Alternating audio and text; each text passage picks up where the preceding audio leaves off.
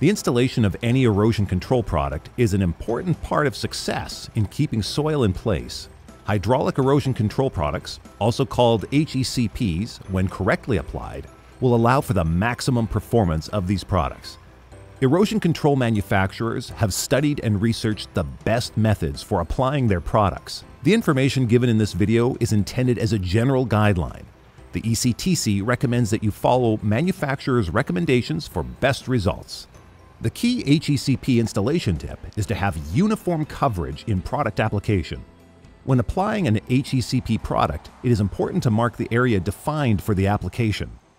Next, calculate the quantity of hydraulic product, seed, fertilizer, and other soil amendments needed for the application area based on product specifications or the manufacturer's recommended application rates.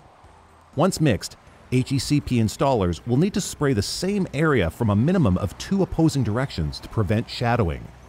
Doing this will ensure uniform coverage and maximum protection on your next hydraulic mulch project. An advantage to hydraulic erosion control products is that they can be applied to rough and uneven surfaces, sometimes even when the area is not easily accessible. Most applications can be applied to areas which are not practical for other BMPs. Be sure to check with the HECP manufacturer for site-specific recommendations and applications. An HECP can either be hydroseeded or hydromulched. The difference is that in hydroseeding, seed and fertilizer are added in the tank and applied simultaneously with the HECP. Hydromulching is when you either apply an HECP as a standalone product without seed, or first, broadcast seed with fertilizer if needed, and then spray the HECP product onto the project site. Both seeding methods are acceptable practices, but the ECTC recommends you contact local seeding professionals to see which method has the most success in your given area. Different climatic zones and soil composition will affect seed germination. Let's talk about mixing HECPs. There are 4 basic steps to ensure proper installation of hydraulic erosion control product. Step 1. Add water. Step 2. Add HECP and soil amendments. Step 3. Mix.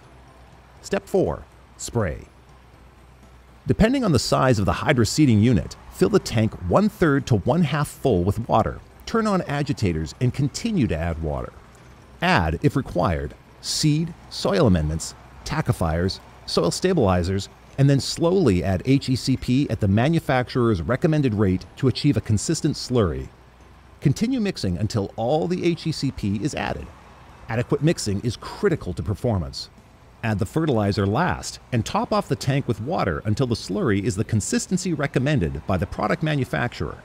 Shut off the recirculation valve and slow down the agitator to maintain distribution of the hydraulic slurry, and then continue to agitate to the manufacturer's recommendation. Please keep in mind that some HECPs may require a 2-step application process. The manufacturer of the product can guide you on the proper application technique. When spraying an HECP, it is very important to apply from multiple directions. For slope applications, the best method is to apply the mixed HECP from the top of the slope and then apply again from the bottom of the slope. If it is not safe or possible to apply from the top of the slope, spray from the left to right of the slope and then spray from right to left. These tips assist with performance and eliminate product shadowing on the slope. Following the steps along with all the manufacturer's guidelines will ensure the best possible results on your next HECP project. For more information on hydraulic erosion control products, visit ectc.org. Thanks for watching, and good luck with your next project.